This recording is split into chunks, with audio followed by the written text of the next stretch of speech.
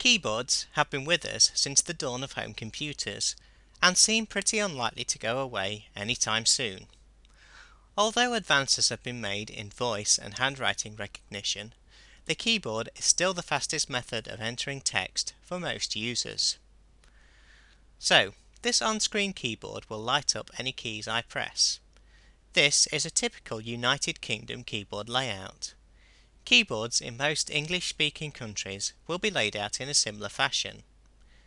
Above the keyboard there is a copy of Windows Notepad. The little blinking line here is called the cursor.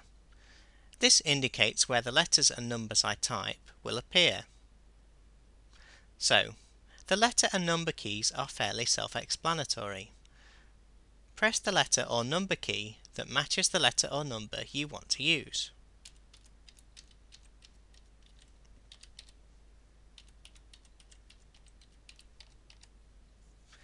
The Enter key, here, also known as the Return key, starts a new line in some programs or a new paragraph in others. It's also used for confirming or submitting text you enter into a text box. It's sometimes called the Return key because, when you press it, it returns the cursor to the beginning of the next line. The arrow keys here are often called the cursor keys. They let you move the cursor around when you press them. Though in most text editors and word processors, you can't move past the end of the document without pressing Enter again. When you want to delete characters, there are two keys you can use. The backspace key here is the most commonly used one. This deletes the character directly behind the cursor. This is often the character you've just typed. The Delete or Del key here deletes the character that's directly in front of the cursor. Let's move the cursor back to demonstrate.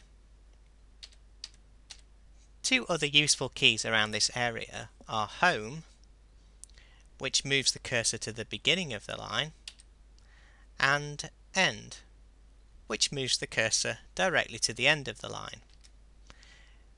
This can be considerably faster than using the cursor keys, especially on longer lines of text. If you want to type uppercase or capital letters, there are two ways to do this. You can hold down the Shift key here or here, and then type your letter. Or, if you have a lot of capital letters to type, you may find it more convenient to use the Caps or Caps Lock key. Pressing this key will usually light a small light on your keyboard to indicate that it's engaged. Now, any letter that you type will be in uppercase. When you're done typing uppercase letters, press the Caps Lock again to turn it off. Note that when you press and hold Shift, here or here, functions of most of the keys on the keyboard will change. Watch what happens to the number keys on my keyboard. They change into symbols.